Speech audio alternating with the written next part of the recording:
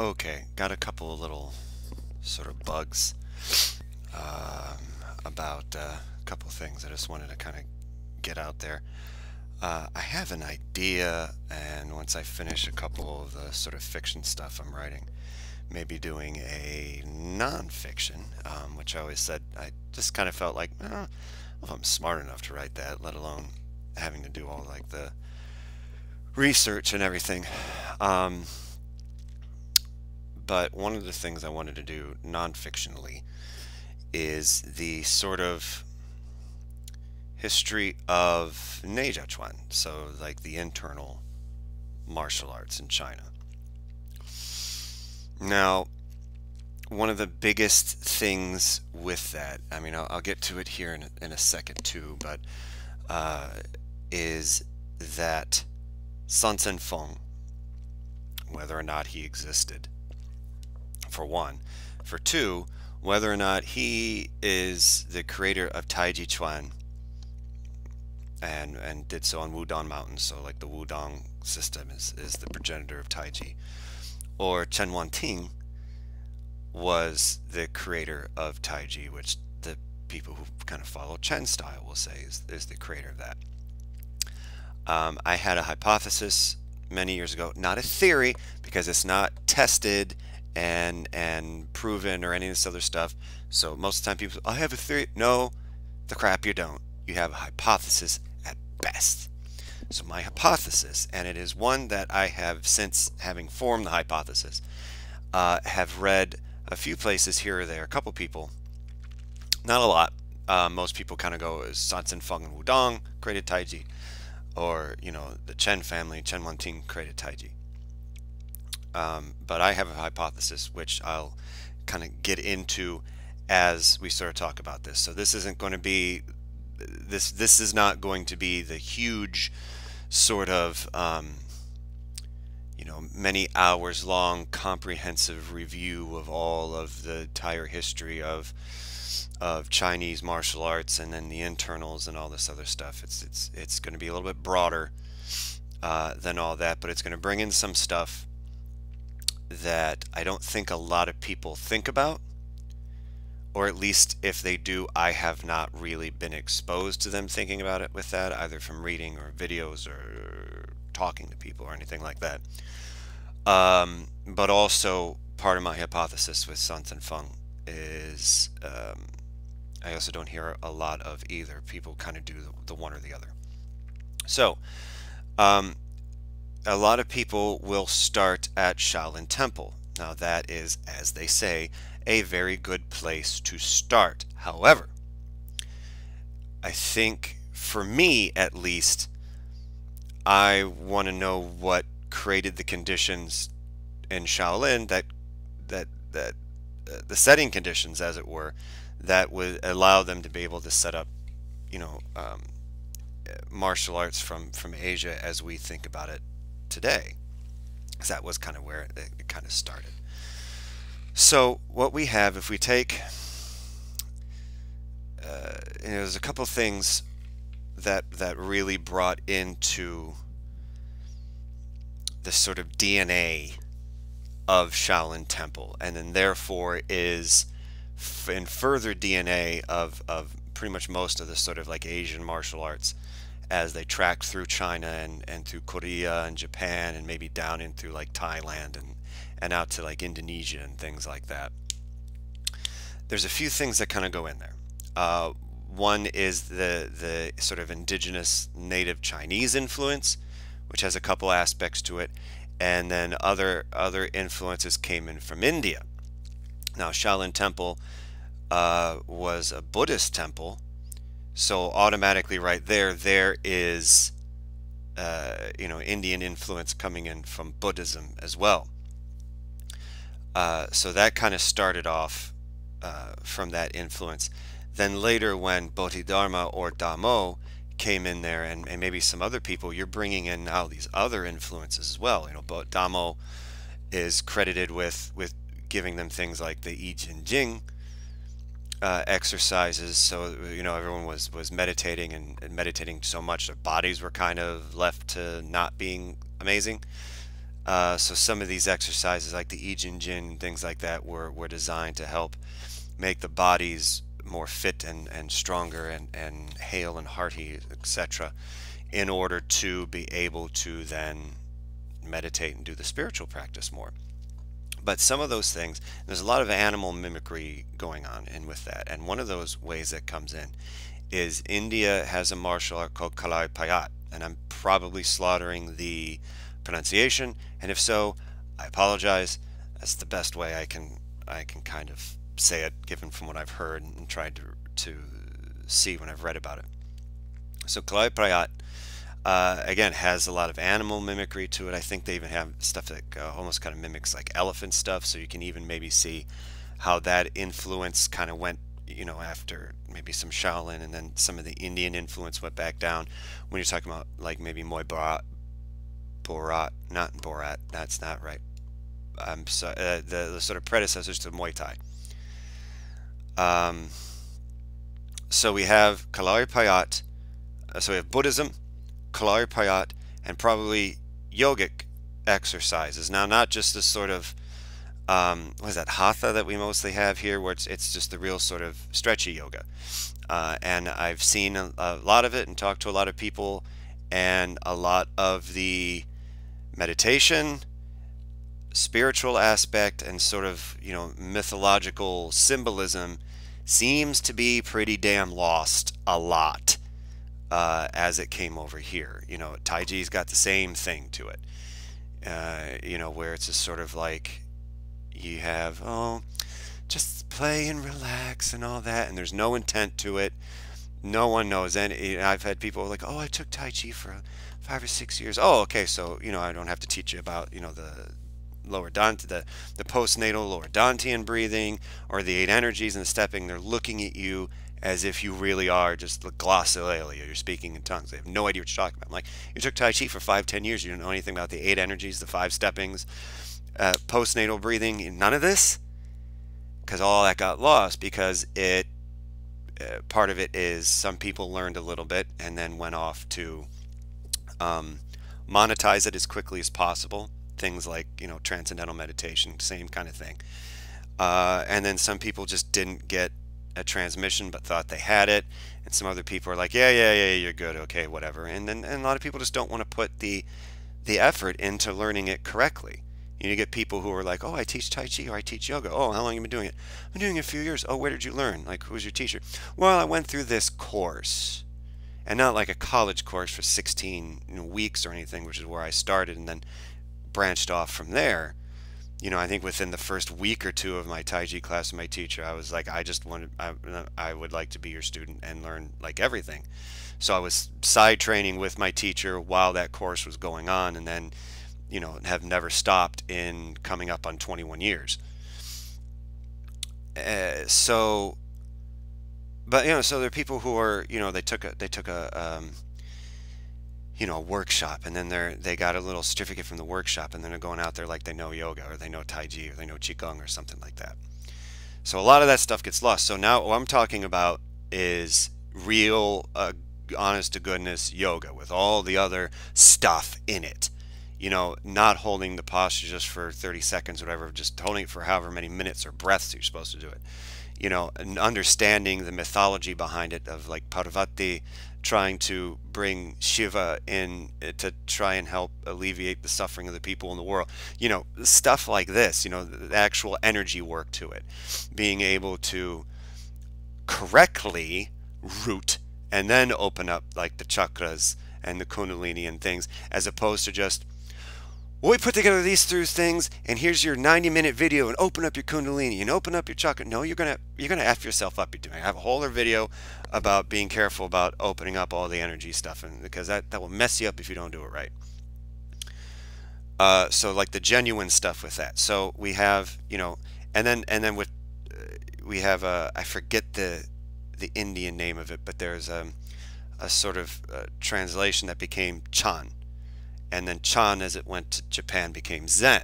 So we have this through line from India going in through like Shaolin for Chan Buddhism, which became Zen, which people are a little bit more familiar with. So those influences, the Buddhism, a couple waves of Buddhism, probably genuine yoga, probably Kalaripayat, are in there and being kind of re-stirred up down in Shaolin. Now, what we have from indigenous roots of China are a couple different things. One would be like the precursor to what we have now for Shuaijiao. The sort of Chinese wrestling, it means with the locking horns. You got the jackets and the throws and the takedowns and stuff like that. So it's probably a little bit more like Japanese jiu-jitsu, judo-ish sort of thing, because that kind of has those are kind of the offshoots of the Shuaijiao as well, where the jiu-jitsu and the judo. And but that was also what a lot was taught. No, that was poor grammar. So that was also taught a lot with some of the military stuff as well. So we have, and there are histories of people who would go into Shaolin after having been through military life. So they were burned out from the realities of military life 2020 between now and 2500 years ago, and all the time in between and all that other sort of stuff. So they were burned out from that, and so they sought some sort of solace and retreat, and several people went into to Shaolin Temple. I'm trying to remember, I can't remember the name, but I believe that even the reason why you have the one-handed sort of bow at Shaolin is when Damo was in the cave meditating for 9 years, he had someone who was very much wanted to be his student, and he was an ex-military guy, according to some of the stuff I've read. I don't know how consistent it is across the board, people knowing he was military, but I've read things and heard people talk about this guy was a military guy. And Damo was like, no, I'm not going to teach you. I'm not going to teach you. Just look, I'm meditating. Go away. And he was very persistent. And then Damo's, it was either if it snows red or if you cut off your arm. It could have been, depending upon who you ask, could have been one, could have been the other. But either answer, the guy figured out what to do and drew his sword and cut off his arm. So this is why in Shaolin stuff, a lot of times you see like the robe where like the one arm is bare, and they do like the one arm thing is to honor that guy who cut off his own arm, apparently. I don't know how you did that with just a sword in one stroke. Not have like a lightsaber, I don't know. It's probably somewhat apocryphal, but I personally would not have the willingness to do that, or just the strength to do it. But that's just sort of illustrating how, even now this military guy became that important, where they're, for 2,000 years, whatever, or 1,500 years, or however long it's been, they altered their dress and mannerisms to have that thing. So these military guys were going to have importance to that. So they brought in a lot of that military training, and Shuaijiao would be included in that, as well as literal martial arts. Of teaching people how to defend things. So in the Shaolin, sometimes they get raided, so they had to have ways to be able to defend themselves as well, because people would still go after them for whatever they thought they might have had. Now, also from China, we're talking Taoism. So the sort of indigenous shamanistic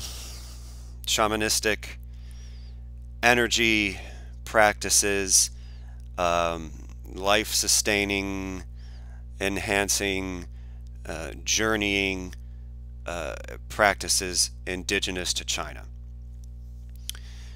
So I think it was Bruce Kumar Francis said something, I'm going to paraphrase this, I can't remember the exact quote, but it was Taoists were basically, they were able to map basically like the internal structures and things of the body. So everyone wants to be, and nowadays we have our modern materialistic reductionist bullcrap.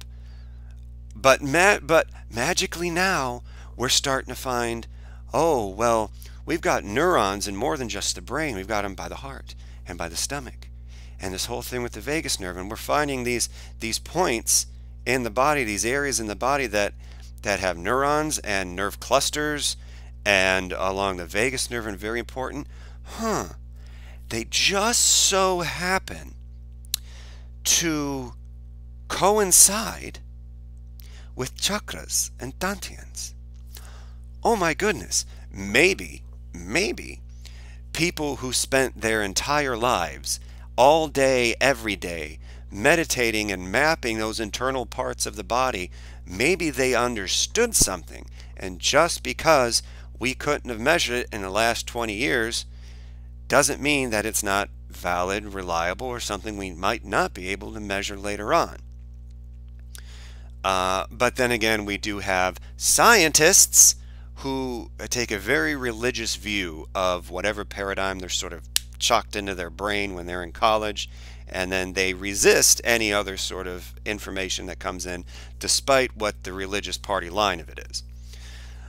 So we have these people who, and again, Bruce Kumar Francis was saying they originally had like 200 some odd standing postures, and different breathing methods, and like the qigong, which is the energy work, and then how some of like the sort of shaman practices came in with that too, and being able to map and move through the meridians, the acupuncture pressure points, and all this other stuff as well. So like Tibetan Buddhism has a lot of like the Bon shamanistic traditions from Tibet in it, and that's one of the reasons it's sort of been cracked down on a lot, because it's carrying on this tradition that's much older and indigenous to that area. But we have from China this wonderful practice out. Taoism and Buddhism have had religious layers layered onto them later on. They should not be really religions. Even I think the Dalai Lama or something was saying you can be a Catholic Buddhist or a Muslim Buddhist or anything, because it's a certain philosophy and a certain way of like kind of looking at things and thinking and feeling, but it doesn't necessarily negate or neglect any of the other stuff that's going on. Same thing with Taoism. I personally struggle with any organized religion, because then you have someone else's paradigm, you have someone else's focus and intent, you have someone else's agenda overlaying what is essentially a very personal individual practice. If we talk about sort of indigenous American practices, we've got over 500 nations just in North America alone, or at the very least the continental United States. I can't remember if that number, the 500 plus, incorporates Canada as well. I can't remember exactly, but I mean, either way. So there's not going to be one specific, this is Native American religion. No, it doesn't work like that. There are certain underlying principles that do sort of permeate through the different cultures through the continent. And one of the things with that is that even though you might have this sort of medicine people or shamans or people, or even people who are just carrying the medicine bundle for the family or the village or anything like that, the connection with the Great Spirit, the connection with nature, the connection with the ancestors, the connection with the animals, and all this other stuff is still essentially an individual thing. So if someone is trying to take away your individual sort of spiritual sovereignty and replace it with theirs, I have a problem with that personally, because that is not the way it's supposed to be. That is not how one becomes a spiritual connected being, at least from my practice, which is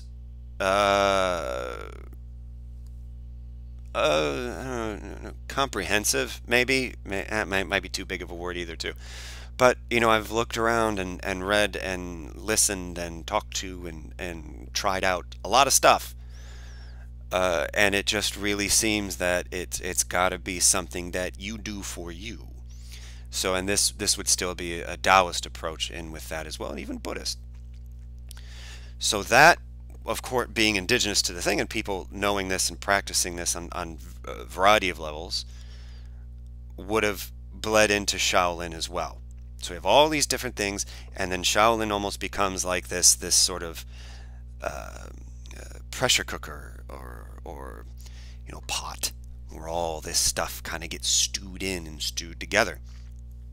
And through the yoga and the qigong and the martial practices and the stuff and all that comes now this ever growing and evolving, now sort of systemized idea of martial arts that is more what we think martial arts now. The traditional meaning of wushu. We see wushu now and we think this sort of like, wire fu, big acrobatic flips and big things, and the people in the tournaments have to have half a football field to take, a full-on 440 running start to be able to do a flip, and they stop and pose. And they get up, and their athleticism and their agility and their flexibility is wonderful, but some of the martial stuff is sort of like, where is it? And then you see a lot of stuff with movies and TV where some of it looks really fancy, and again, the athleticism, the discipline, the flexibility, even the intent behind a lot of that is insane. Like, the people really good at that are wonderful athletes and have dedicated a lot and been very intent with that. But a lot of the martial stuff isn't there. But originally, wushu would mean almost like war art, so martial art. So then and there was where that sort of started to evolve in what we think about it now. So now we have like routines. The Japanese would later call kata. So we might be used to hearing words like that. We have forms or patterns or routines, things like that. So that's kind of where that exploded and came from. So you have, the sort of like basic fist forms and fist routines, and then you start having like the different animal mimicries, like the 5 main animals and some of the ancillary ones. You start getting like drunken boxing and all this other stuff, and they had have present tense, including then and now, internal systems too. A lot of the times what you're going to see if you go to Shaolin or see the traveling things and everything, and I had the opportunity to see that many years ago, Wheel of Life tours, amazing. People with such amazing athletic ability, they do like those sort of butterfly twisty kicks, and you understand where the legends of people being able to fly across rooftops or something like from Iron Monkey or Crouching Tiger, Hidden Dragon comes in, because there's a moment where you watch these people jump up and there's a weightless moment. I mean, it looks like something should in space. It's just weightless.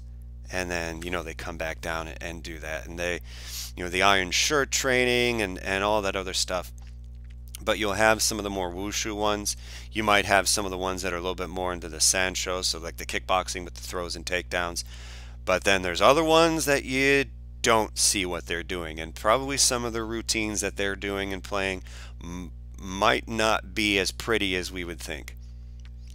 But man, are they going to put a hurting on you when they're practiced with it. You know what I mean?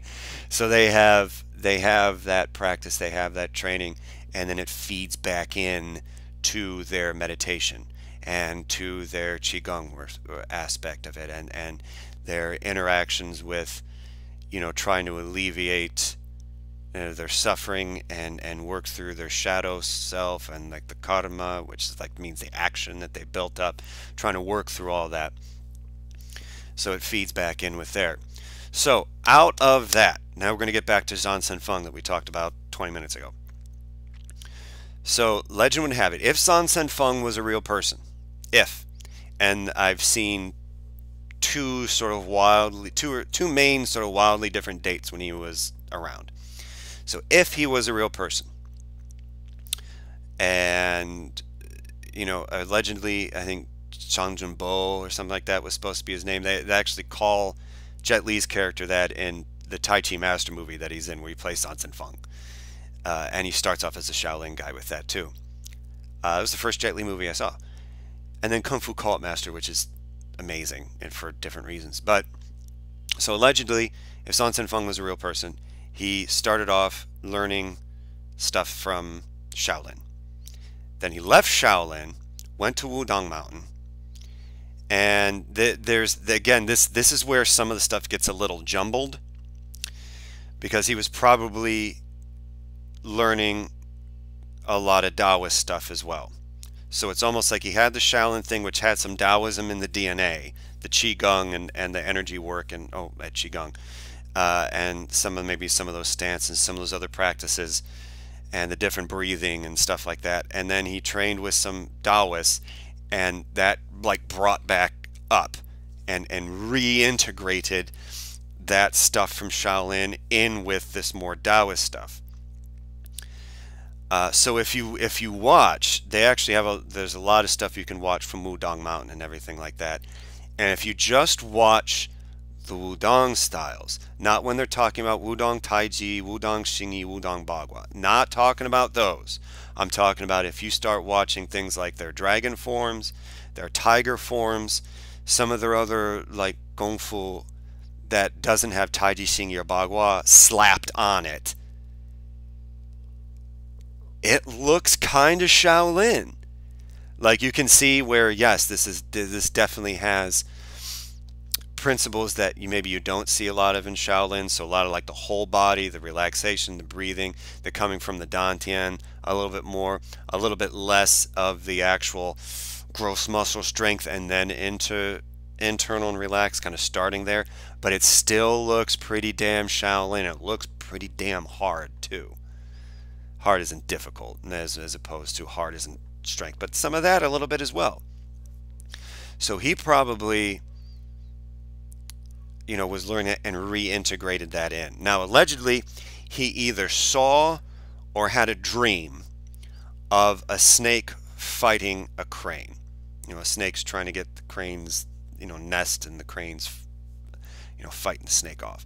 So between the sort of undulating, relaxed, circular motions and, the relaxed and then fudging sort of strike of the snake, and then the relaxed, big, yielding redirection motions and the movement with the cranes, also direct striking and stuff, that's where allegedly San Sen Feng would then use that for the basis to create Taiji Chuan.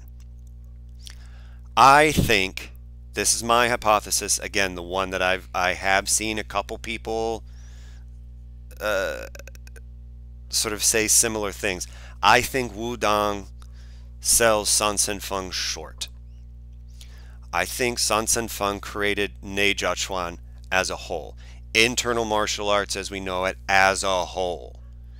So like the main fists and styles that, again, don't have Taiji, Xingyi, Bagua slapped on them from Wudang, that's what he did. He took the Shaolin stuff at that point in time, reintegrated a bunch of Taoism back into it, made it a little bit more whole body, made it a little bit more internal and relaxed, and then you have like Wudang Chuan, or Wudang Fa, like the Wudang fist or method. So that now created a whole new branch of martial arts for Neijia Chuan. So I think, again, my hypothesis, few other people I've read have it too. I'm pointing to my books that you can't see. So I'm not alone in that. It makes sense to me that this was a broader, bigger thing that he founded, and he sort of created the fundamental baseline sort of rules for these things to be considered internal. So if you follow these things, you can now consider it internal. And Taiji, Xingyi, Bagua, they all have places where they overlap, sometimes fairly heavily. You can find the Xingyi and Taiji, or the Bagua and Taiji, or the Bagua and Xingyi, or the Xingyi and Bagua. And then you get dudes like Sun Lutong in late 19th, early 20th century, who was a frickin' genius wizard of this, started kind of combining that, used Xingyi as his baseline, and then brought in sort of Bagua and Taiji in different ways with that, and started kind of molding them back in. I think Liu He Bafa does that as well. I don't know Liu He Bafa. I've seen it demonstrated and stuff like that. So I just mention it because that is something that I have seen through my research, that it's sort of a combination of the three. Again, I can't speak with much more experience than that with that. But there, I can speak from 20 plus years of experience at Taiji, Xingyi, Bagua have a lot of overlap. And I think that's because they have a, a parent in common. So it's almost like Neja Chuan from Sun Sen Feng and Wudong would be like Latin, and then Taiji, Xingyi, and Bagua would be like, Italian and Spanish and French. They have their own thing, they have their own history, they have their own, positives and negatives, and people who can do wonderful things with them in different ways. But there's also some understanding between them as well, because they have that thing as their origin in common. So I think Sun Sen Feng would have then created Neja Chuan as a whole. Then you start getting into, now what about Taiji then? Taiji Chuan, I think, yeah, Chen Wangting then did create Taiji Chuan specifically as Taiji Chuan, out of that larger internal bracket, that specific thing. So from what I understand, Chen Wangting was a military guy, so he had that experience and all that other stuff too. And then when he came back in after he was kind of done and came back into Chenjiago, the Chen village, he then started kind of studying other stuff and some of the Taoist things and everything, and then was able to create sort of Taiji, of that sort of yin yang theory, and manifest like the eight jin of Taiji and the five stepping, so the 13 original aspect of Taiji. But if we go by the hypothesis of Sun Sen Feng creating like sort of Wudong Nejiao Gongfu, then excuse me, this is all tea. No, this is all tea, by the way. Then you have it where it would make sense that he either, like Sun Sen Feng, had this background and then trained maybe specifically with some other more sort of Taoist, or learned like Neja Chuan, like the Sun Sen Feng Wudong Neja Chuan, and then sort of started playing with it and making it his own, and then you start getting Chen Taiji Chuan, and then the creation of Taiji Chuan itself as an offshoot of that larger Neja Chuan. And then that passed down, several generations. Is it Chen Xiangjing? I think I'm probably not pronouncing that right. Who I think was the one that also created the new road. So we have the Laojia from Chen Wangting, and then the Xinjia from Chen Xiangjing. And he was also the person who taught Yang Lu Sen. Now that the stories are all over the place with that, including how he, no, you can't teach Chen style outside of the Chen family, and that's it. It's our secret family Gongfu. That's how we keep ourselves safe from these people who are raiding us in the village and everything. If they don't know our Gongfu, they can't plan how to defeat it and stuff like that. A lot of families did that all over the place. It was a way legitimately people had to do things to keep themselves safe, unfortunately. So, whether or not he, came into the family and, sort of proved himself to be, kind of a worthy sort of chap to do that, or if he really did, hide out as like a butler or servant and then train in secret, or the other Chen or Taiji master, like the TV show thing where he had some uncle in the family who wasn't as good as the main guy, but he could, he was still good enough to start teaching Yang Lu Sen, and Yang Lu Sen again had some basis. From what I understand, he had other Gongfu that he had learned before too, so maybe he was able to pick up some things kind of quickly. And then again, there's several sort of weird stories with it. And then he was able to pick up the basics, the Peng Lu Jian, Kai Lai Zhu Kao, the five steppings, put everything together, the breathing, the relaxation, the whole body unity, the yin and yang combining, the yielding and redirecting from it, the fodging, the silk reeling, able to do really well with all that. And then he started kind of formulating his own sort of thing with it. He went back into Beijing, and was made a name for himself around like the Imperial Palace. He was training people there. So that might be the first inklings of maybe how some of the Yang style stuff started kind of really getting away from Chen style and away from some of the more martial or more openly martial aspects of it.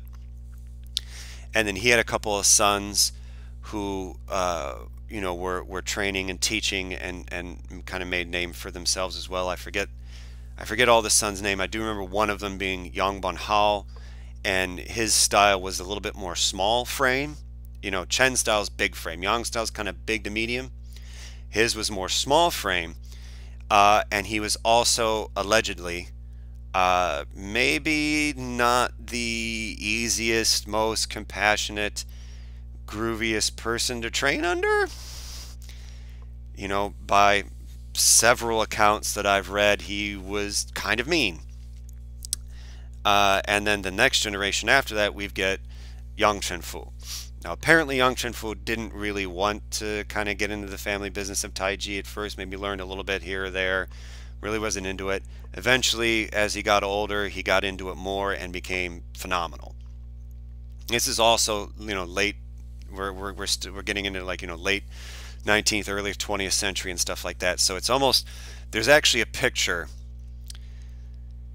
and it's to me, if you're like a Kung Fu guy, it's very similar to, I just heard the name of it too, and I've blanked. It starts with an S, but like the 1927 quantum physics, symposium that's got like Einstein and Niels Bohr and I think Madame Marie Curie and like all those, like Schrodinger, like all those like heavy hardcore physicists whose names are bandied about on PBS specials and in half-known classrooms around the world for the last especially 10-15 years, since quantum theory is really getting the ball rolling in people's imaginations, and us consciousness freaks are grabbing onto it with dear life to trying to force materialist scientists to get their head out of their asses.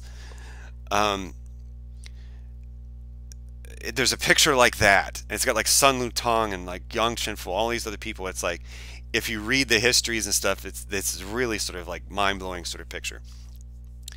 But so Yang Chenfu comes in, and he's a bigger guy, but able to do weird and wonderful things with his Taiji. He can even do like push hands very amazingly from a chair, which is difficult to do. I actually had moments where I felt it from work, because I with the kids I work with quite often get fairly violent, and there's been a couple times where I'm just trying to keep people safe from each other, and I'm sitting in a chair and they're coming at me, and I'm trying to keep them from going out and running around, and and I'm still in my chair, and I don't have any other backup. It's just me, so I can't do a lot. I'm just trying to keep stuff off the chair, but I could feel myself rooting like I can through my feet through the chair. And once I did that, I could sort of like turn on like the pungjing and everything like that. It was cool. But to do that consistently and with the skill Yang Chenfu had with it is ridiculous and amazing. But he's the one that will set the Yang style Taiji the way we really see it now. And Yang style allegedly is the most sort of practiced Taiji in the world. So the way they play it now, and Yang Zhengdao and Yang Jun, I think Yang Zhengdao, I think, is Yang Chenfu's grandson, and Yang Jun is Yang Zhengdao's grandson. The way they've kind of had it in the last maybe 15-20 years has kind of veered away a little bit. A few parts of the long form have kind of changed. You can look and see Fu Zhongwen. Now, Fu Zhongwen actually wrote a book on Yang style Taiji, and he was one of Yang Chenfu's like last disciples, if not the last. But there's actual video footage. He was enough into the 20th century that he was filmed. So if you watch his Fu Zhongwen, if you watch his playing, that's going to be like the closest to Yang Chenfu that you can see now. You know, Yang Chen Fu has a lot of pictures, and there's a couple books with pictures that he thinks and stuff that he wrote and translated out, but you're not going to see a video of him. But you can kind of compare that to where, like, especially Yang Jun is kind of teaching now, and you can see where they're veering away from it, and then they're getting into more of this sort of health relaxation stuff, and that's part of it. And if people want to train internals with that, mainly, great. The Qigong, the meditation, the health, the relaxation part is definitely stuff that you have to train in internals. You have to do it. But you also need the martial quality of it too. If it has a Chuan or a Zong in that, that means it's a martial art, and you're not going to be doing it correctly if you have absolutely no idea about the martial intent to it whatsoever.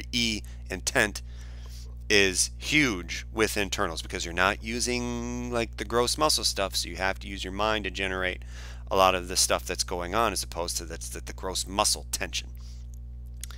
But you know, again, if the focus is kind of one, that's fine, but you have to know the other. Just like if you're learning Xingyi because you want to do well in like Sanshou competitions or MMA or something like that, great.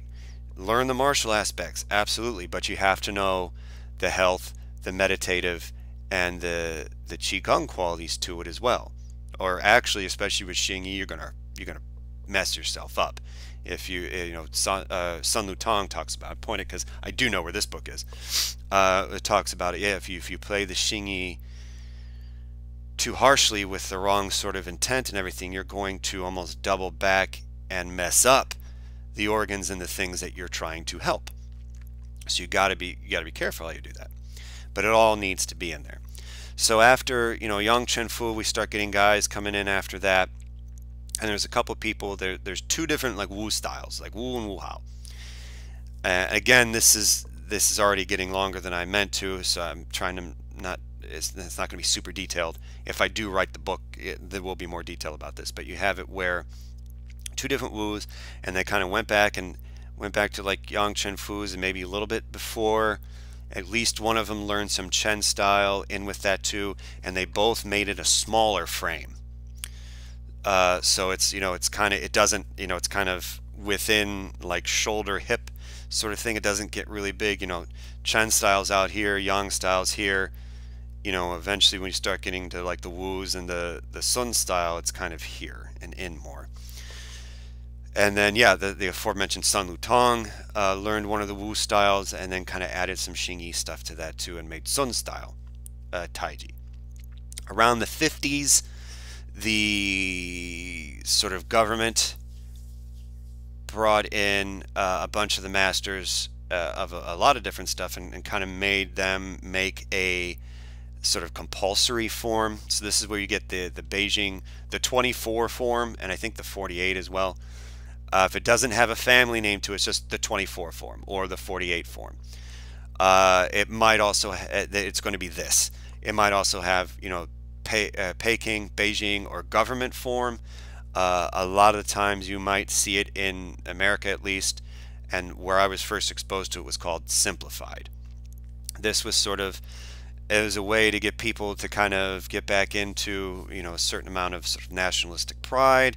Look, we have this stuff, we weren't able to kill it, so let's use it, sort of thing by the government, which, oh, governments, well, we can't kill this thing, then we're going to find a way to perpetuate our own agenda with it.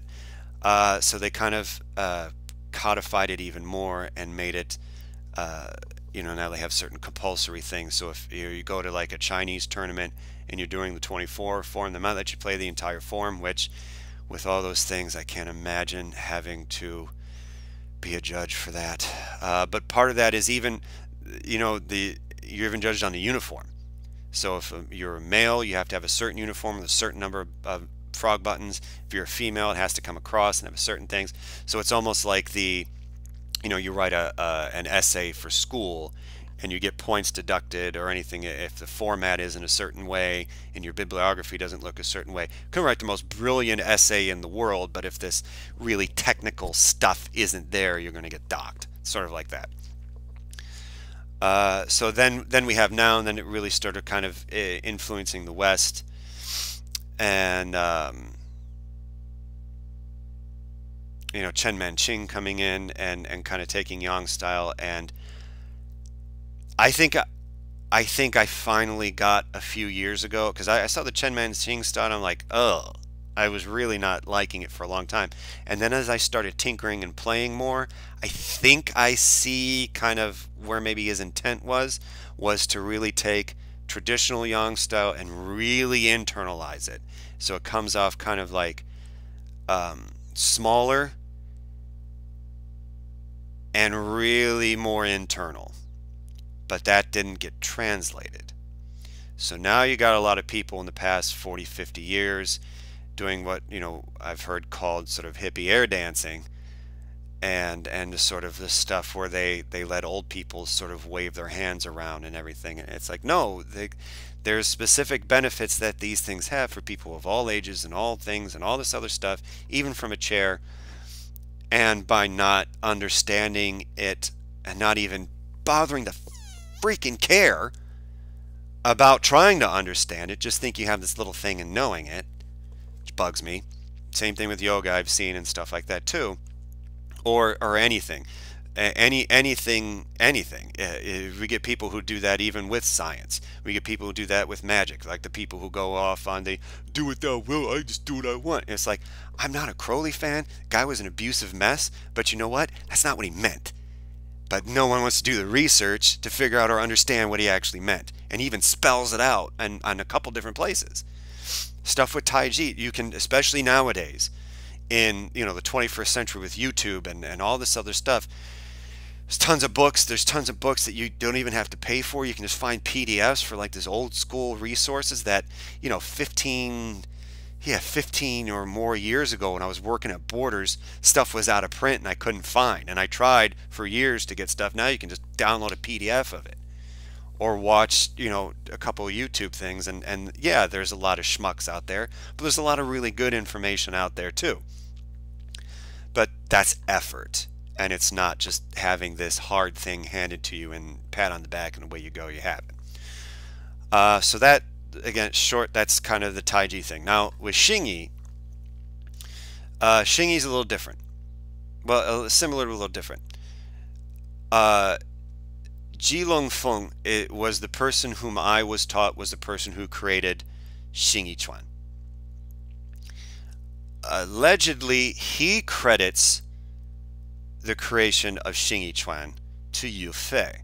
Now, Yu Fei, from like the Romance of the Three Kingdoms Warring States period, was one of the three sort of heroes, three brothers. It was Liu Bei, Yu Fei, and then Guan Gong, who later sort of became the sort of Guan Yu, the sort of like Buddha of martial artists and everything. So you go into a store or a school or something like that, and they have this big figure with this big long Kwando weapon, the big long stick with the spear on one end and a big huge blade on the other, maybe red face, probably a long magnificent beard, and he's real.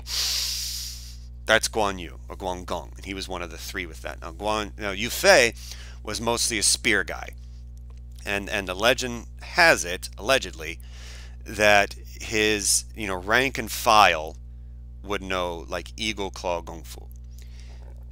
But Yu Fei developed Xingyi Chuan based on the five element theory and internals. So like again the Neja Chuan, Neja Fa, and then he brought in sort of more five element theory, and that would also correspond to certain organs, and then linking routines with that, and then 10 or 12 depending upon your style animal shapes. Now Xingyi, Tai Chi Chuan is the grand ultimate. It's not Tai Chi as in chi as in energy, it's Tai Chi. It's the grand ultimate. It's first there's Wuji, which is the sort of it's Wuji's almost the state before the Big Bang. And then like Tai Chi is that Big Bang before it separates. So it's like the one, so you have the nothing and then the one. And it breaks down into two, the yin and yang, and then the yin and yang break down into greater and lesser of each, the four, and become like the Bagua of the 8 things, and then the 5 elements and stuff, and those turn into the 64 things with the I Ching, and then the 10,000, which means everything. Tai Chi is the grand ultimate. It's that one thing that before that is this where you want to get to, that state of Wu Ji, that sort of non-action. Xingyi is shape, Xing meaning shape, E, intent. So you have shape, intent, or form and mind boxing. So your body makes the shape and it's driven by the intent and the mind. And it has, since again, if we bring in Yufei, it has a basis in spear fighting with it. Now, Xingyi is the more sort of yang, more sort of martial. Of the three, I sort of call it like the gateway internal, because if you're used to more hard style martial arts, this is going to be the one that's almost more attractive, and it might be the one that can start cluing you into now how different internals can really be. But Jilong Feng was the allegedly found these scrolls from Yufei and then rediscovered Xingyi Chuan. And the way I had it in my research was he did that to legitimize it, and it's more of a cultural thing, where if you can attach it to this historical, near mythological figure, as opposed to sort of taking credit for yourself, then it would have more sort of credence.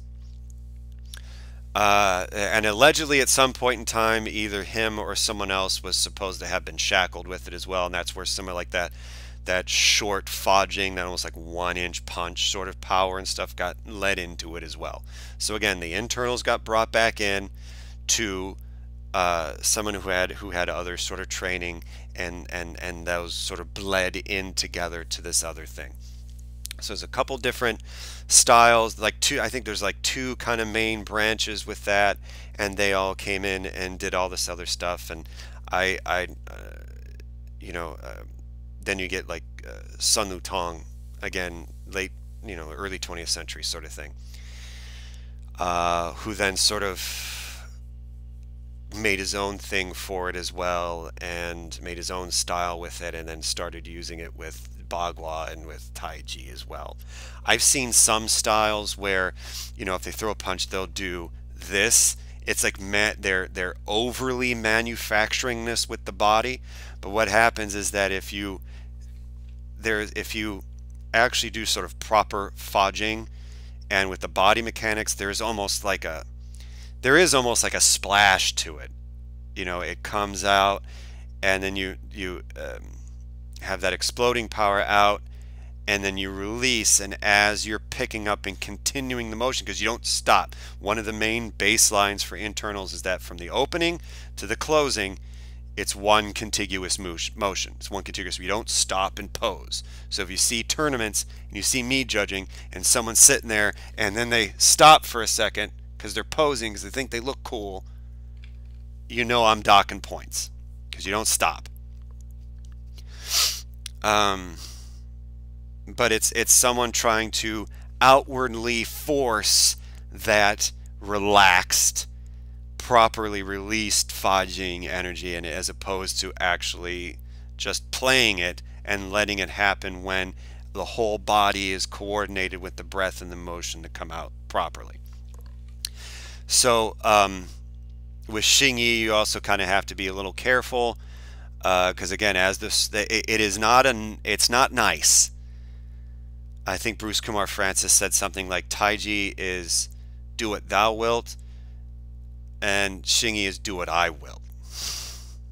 Taiji and Bagua have a certain that yielding and redirecting. Xingyi has it too, but Xingyi is more, you're standing there, now I'm standing there, and you can't get up again.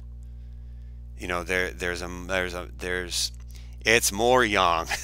So if you're playing a lot of that, you got to make sure that you're really able to manage and notice, first of all, your emotional state with it, because your emotional state starts getting too amped up and young. This is going to make it so you're not playing mildly enough and you're coming off that center. So for any of you Star Wars nerds out there, how they talked about how Mace Windu's style of lightsaber play brought him sort of up to the dark side, but not quite. That's one of the reasons he had the like the purple lightsaber, because it's supposed to be blue, but it got a little sort of in there, not quite bled red like a Sith one or a Darksider would be, but it's kind of cutting close to that edge a little bit. Pulled himself back. That's kind of like Shingy. It's like you don't want to go to the dark side of now just being a frickin' monster. But if you're going to turn on Shingy, it's not going to be nice for the other person. Again, Francis was talking about how some of the older tournaments, like they had to kind of rearrange some stuff because the Shingy guys were just going in there and like killing people. And that's not good. Now Bagua-zang, again, we have the same sort of thing as before, where we have someone who has the other sort of training from like Shaolin, goes back in, resets with some Taoism, and now comes out with something else. So we have Dong Hai-Chuan, who I've heard in a couple places he's supposed to have been like a eunuch, but then everyone's like, no, because he had kids. How? What? But still, I think he was supposed to be a tax collector as well. So he needed something to sort of protect himself. And it's also one of the reasons, allegedly, why Bagua is supposed to be good for using with multiple opponents. But he, again, learned this other stuff, Shaolin, if I remember correctly, and then started training with more hardcore, straight-up Taoists, and they taught him circle walking. Now, circle walking is not walking in a circle. Now, if any of my students are listening to this right now, they probably said it with me on that, because I've said it a million times. Proper circle walking is not just walking in a circle. Something that even now people who have been at tournaments where I've been the judge are still probably miffed at that anyway too, because I probably dock points for that as well. But I also don't hold people, I hold people to the standard that I was held to when I had to do competing. I don't like competing. I never liked competing. It's not fun for me, but I did it because in case I had students someday who wanted to do it.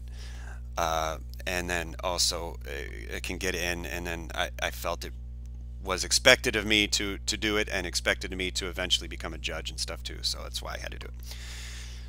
But I did not enjoy doing tournaments. But so he you know, if you're playing, well, I'll go, let me save that for a minute and I'll explain this other stuff.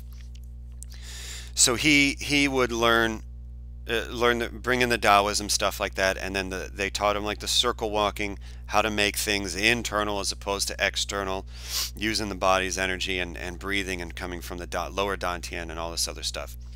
So he had his style, but mostly what he would teach other people, and I believe he was in Beijing as well, was how to make their styles of Gongfu on the circle and have some internal properties. And he had two kind of main students. One was Yin Fu. And Yin Fu, I believe, had his own other practice and was sort of taught how to put that on there. And allegedly, from what I understand, they kind of had a little bit of falling out. And then Dong Hai-Chuan started teaching a man named Chen Tinghua. Chen Tinghua was also called Glasses Cheng because he worked at a spectacle establishment. I think he wore them as well. Chen Tinghua wasn't the same sort of martial artist that Dong Hai-Chuan was used to teaching. He was mostly a wrestler, so probably Shuaijiao. It's one of the reasons why I did some cross training in Shuaijiao, was to get better at the Bagua, and my sort of throw wrestling game really wasn't super great. It's also, if you get a chance, especially with any of Sifu Irvin's schools in the Cleveland area, it's really an amazing thing. Shuaijiao. But Chen Tinghua rather was a Shuaijiao guy. So allegedly, the Cheng style, not Chen C-H-E-N as we would say C-H-E-N-G, Cheng style, Chen Tinghua. Allegedly, his style is a little bit is supposed to be closer to Dong Hai-Chuan's style, only with maybe some more wrestling Swijiao stuff went in. In fact, there's a few motions I'm like, what the F good is this? Like, this isn't even, it didn't seem like this should be internal, because it's one thing the way, you kind of bend in like an L and have a hand here. I'm like, I didn't get that at all. I started taking Swijiao. I know where that comes from now. Cheng style it has like 8 mother palms and then 8 palm changes based on the mother palm. So it almost sort of feels a little bit like Xingyi with that. We have this sort of groundwork of thing and these other things that are built up around that. But the way the mother palms are, you're just walking the circles, holding these postures. So in there, it has a very similar aspect to now holding standing postures like anyway. Again, going back into that's where the Taoist influence, they had all these standing postures, and now, with the 3 planes that you can make circles in, putting all that together in different ways, you have these different things that work. So then you have that, so you can work the mother palms and play them like you're doing standing meditation. And then the palm changes are based on that and change and go back and forth and up and down and under and kick. And apparently each sort of motion with the foot can be a kick in some fashion. Now Bagua Zhang, the Zhang is palm, but still denotes a martial art. So just like Chuan meaning fist means boxing. You hear, oh, Chinese boxing, well, Chuan. This is fist or denotes boxing, denotes a martial art. The Zhang does the same thing with Bagua. But it's pretty much all palm. And you can, there's a couple places in the linking routine from Cheng style that I know where it does, there's one thing where it kind of opens up and fists, and another thing where you come out almost looks like praying mantis. But it's more like you're hitting ox jaw with it. So so those are kind of like the 2 main sort of Baguas that kind of went off from that. Now Cheng style has kind of a couple offshoots as well, based on sort of the students and sons and everything like that. Sun, S-O-N, and then there was a sort of Sun track with that besides Sun Lutong. And there's one that like the Li Jinru, who's the sort of main guy now. He's older now, but he was like the sort of main Cheng guy for a long time, and I think he still is. And that's kind of like one road, and that's kind of more go. And then there's like this other Sun sort of road that again has similarities but a little bit different in some ways. And then the Cheng style is what Sun Lutong learned, and then Sun Lutong took all that and kind of smushed it together, all of Cheng style, and kind of smushed it together with his Xingyi. So instead of 8 mother palms and 8 palm changes, it's almost like 10 palms. So you have the sort of equivalent of the first 2 sort of palm changes, but they're Liangli and Seijan, and then you have 8 sort of animal palms that are kind of palm change-y, and you can see where they came from in Cheng. But Sun Lutong would do where Cheng style's first palm change would come in here and come out. Sun's is, so it almost has the same internal feeling, but it's smaller and more internal with it. And then, but a lot of times you see now a lot of people will do like this up and down thing, and their feet are doing this, and they're just sort of stepping around. I'm like, no, it's not Bagua. So then you have what's come in from that. So that's the sort of, it's over an hour, I know, but the sort of quick and dirty thing with that, with internals, and wrapping in with that my sort of hypothesis. I know I'm missing a ton of people, a ton of important people, and a ton of people's influence and way they steered things, and then offshoots. You know, everyone's got offshoots of this, and there's a Chen style that looks a little bit different than this. If you watch the main Chen guys now, Chen Jiaowang, Chen Jiaojing, uh, Chen Zhonglei, Feng Ziqiang, Wen Guanyi, then you have like Chen Bing, Chen Zijiang, like they all, like everyone, like just watch like the Laoja thing, and they all look different. You know, there's some things that are kind of similar through that, but even if you watch Chen Jiaowang from like his videos from like 20, 30 years ago versus him now, even that looks like different too, which is really interesting. It's interesting to sort of like chart that. So I know I'm missing a ton of people. I know I'm missing a ton of events and a lot of things, and I sort of brushed over the kind of the two main sort of styles of Xingyi, and then sort of went through the two Wu style ones. I didn't even bring up Yichuan, which is sort of based on Xingyi. But honestly, those are things I don't know as well, to be completely honest. Like I've never learned Wu style. I've known a couple people who were Wu stylists, never learned Wu style. You know, I've been woodshedding some Sun style. I know some Sun style people and everything like that. I've been taught the Xingyi and Bagua, so that's kind of like a natural progression with there. You know, a lot of the focus, a lot of the research and literature you're going to see is going to be on Taiji. You're going to see a lot of that. You know, in my lineage, you know, I have my teachers, Master Rick Mayer. He first learned from Master Will Duncan, and Will Duncan learned from Grandmaster Hu Weiyu. Will Duncan actually had my teacher go and train with Master Hu Weiyu as well. I've done a few workshops with them and stuff like that. His teachers were Idami, Bai Bingru, and Wachan Rong. Wachan Rong was actually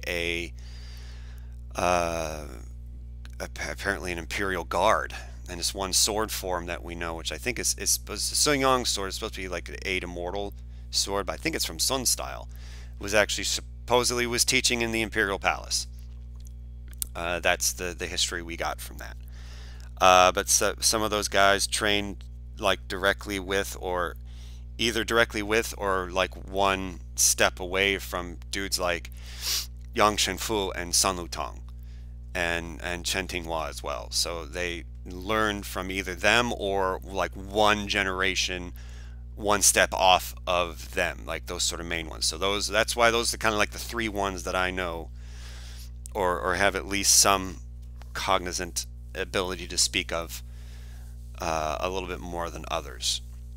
You know, but then again you get a lot of people, like I said, even with their yoga or the Taiji, you're like, well, what about your teachers and their teachers and like their lineage? And they went, oh, I don't know, it's just my teacher just sort of, and immediately there I honestly, it might be a certain sort of prejudice, but I start checking out. You know, there is a certain cultural aspect. I mean, if you're going to learn these arts, there's certain parts of the culture you should be picking up on. At the very least, to just know the culture that bred the thing.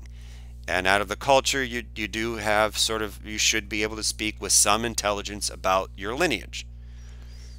You know, and that's one of the reasons why, you know, you get someone, I made up my own Tai Chi. No, the F you didn't.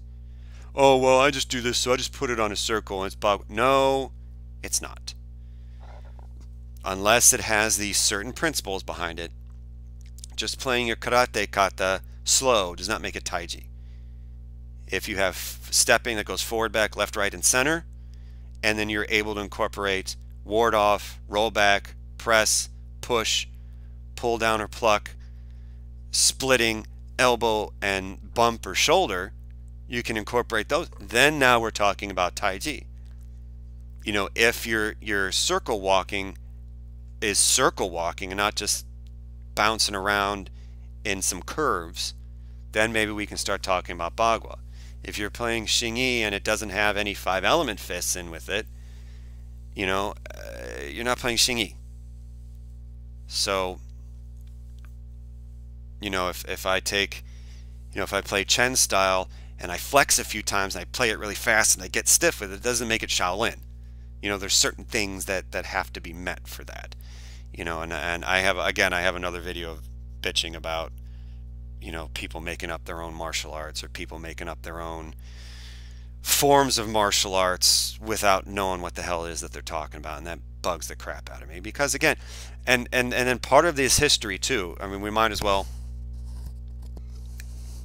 part in several places in the history, and we're talking at least 1500 to somewhere between 2500 and 1500 years worth of history or more.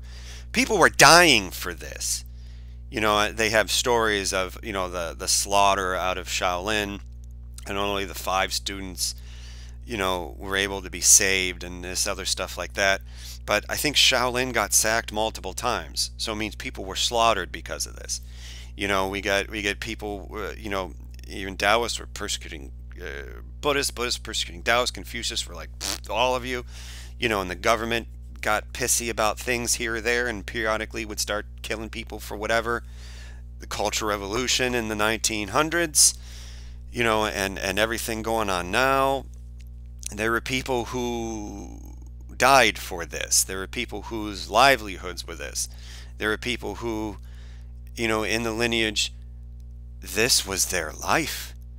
They studied this, they lived it, they breathed it, they did everything for this. This is what they did, who they were, to not only become the peak of that art that they could, but also to pass it on to another generation so that other people could be able to grow and live and progress and awaken to their enlightened state, become more healthy, become more connected with spirit and consciousness. There are a lot of people who just did everything they could to try and make this something for people in later generations. And I think that needs to be respected more than just some gym bunny on a kick from having a 6-week 2-hour a week little workshop, or a little weekend retreat down in some resort or something like that. And now they think they can teach Tai Chi, or they think they can teach yoga, or all this other stuff, and they put no effort in once they reach a certain point. Some of those black belts that now their knowledge doesn't expand, but their waistline does. Ask them to play anything and they can't play a damn thing to save their life, but they're sensei or sifu or something really important now. I'm like, no, go back to the well and figure out what your teachers were trying to do. This is one of the things I connected with my teacher. We always had this idea of basics, foundations. But now 21 years later, sometimes I'll have days when I train, I won't even train a whole full routine. I'm just taking out maybe the silk railing and a few of the postures and just workshopping those, wood shedding those, playing them big, playing them small, playing them tense, playing them super relaxed, playing all this other stuff. Go back to the well, go back to the well, go back to the well. So Shaolin did this, Taoists said that, yogis said this. It's still worth it to know and go back to see and train and think about the DNA of this thing that you have, as opposed to just sort of resting on some laurels that you might have and then not going further. Because especially internals, I have one of my students that practically every week, he was like, hey, it's always a study, it's always a study, it's always a study, because it is. You're basically, this is internal alchemy. Alchemy doesn't mean literally taking, tin or lead and turning it into gold. Those are allegories. That's symbolism. Even the Taoist alchemists, there was sort of a code when they're talking about mercury or cinnabar or lead. That's like a code for certain things with the dantians and the body and the energy and stuff. The people who are mixing that and drinking it, died horribly, as you would expect. So even alchemy in the West is symbolic for making you a better spiritually realized, enhancing your consciousness being. And internals can directly help you with that. Trust me, I went from being an absolute, suicidally depressed, homicidally, ragey, nihilist, crazed, depressed, panic attack monkey, into not that anymore. I've had like weird and wonderful experiences and crazy stuff that I would never have believed at 15, 16, 17 years old. And now I'm just like, ow, if I told people some of the stuff I've experienced to just doing my sitting meditation, they'd be like, here's pills in a padded room or something like that. So but these are real experiences. And you know, with earnest, consistent practice, realistic and real practice, as opposed to just sort of half-assed, you know, gym bunnies running around with everything, man, there really isn't a limit to where you can go with it and what you can do with it. Now, you're not going to be flying, you're not going to be shooting fireballs, you know, unless you get really good at like lucid dreaming and astral projection or something like that. Then that's a whole other conversation. Allergies are kicking in for some reason. Oh, dude mowed the lawn. Anyway, but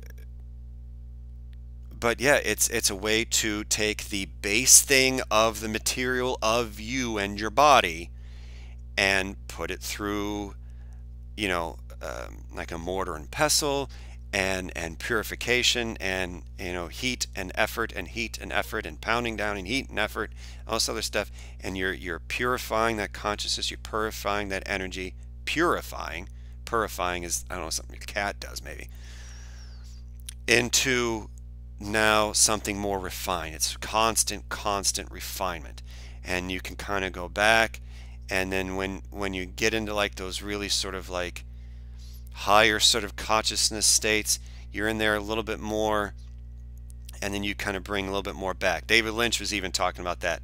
It's like you're dipped in gold, but then you have to come back, and then you have to constantly sort of re-dip in gold to get that gold to be able to stick. And the more you go back into that sort of transcendence with it, the more sort of gold you bring back, and it's a constant thing. That's a constant cycle with it. And that's, I mean, those are places you can go with internals. You can heal all sorts of stuff.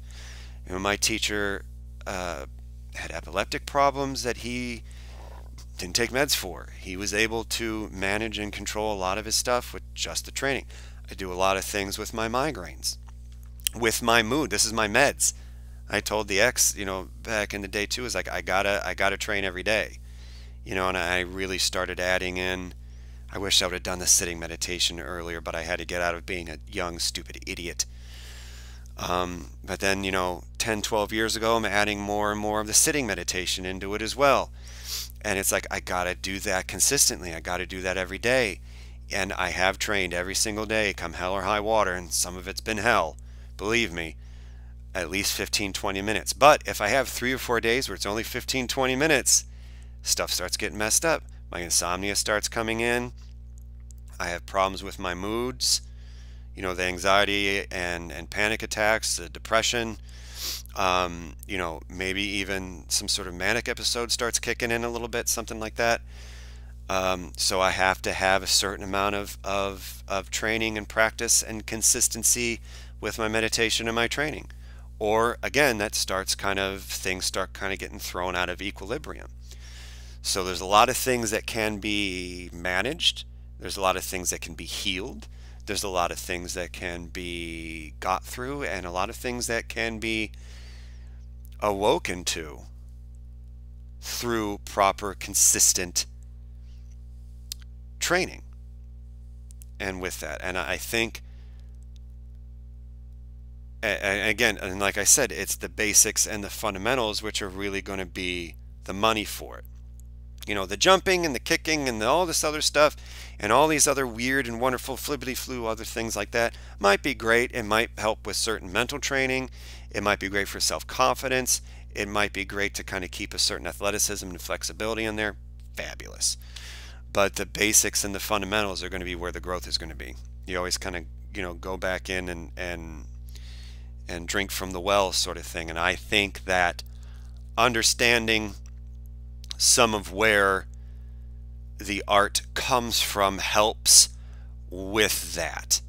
Understanding that all these different various parts sort of fit together in the underlying sort of chromosomes of whatever it is that you're practicing. Say it's like I just want to play my yang style. Oh, I don't care about Xingyi or Bagua. I don't care about Chen style. Just let me play my yang style. But it helps to know, okay, where it came from Yang Chen Fu, and then back to his grandfather, Yang Lucen, what the Chens were trying to get into, whenever that all comes in, and how all these things, because all that is still present. All that is there.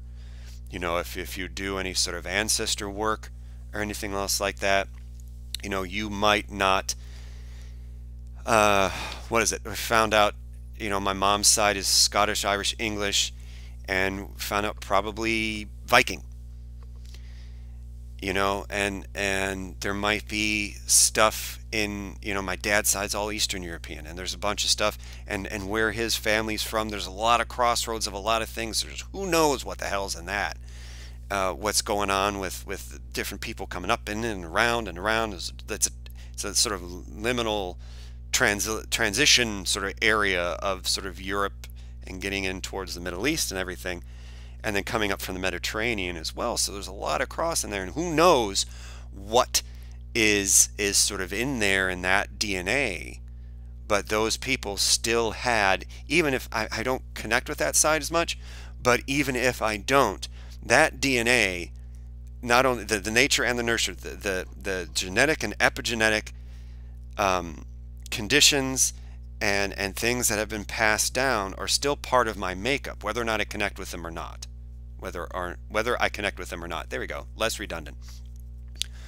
So as I'm, maybe I do some ancestor work or something like that, I still got to give a certain amount of thanks to that, or else, things wouldn't have worked out for me here. And who knows, maybe if things had been different, things might have been better and easier.